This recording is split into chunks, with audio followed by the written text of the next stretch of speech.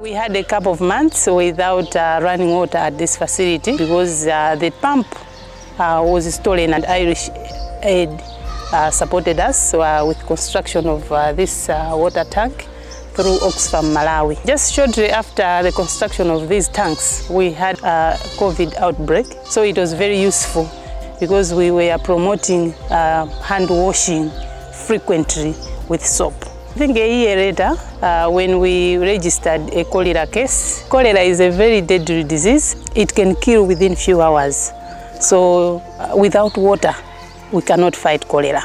Because cholera is about sanitation, it's about hand washing, so we use water to prevent cholera.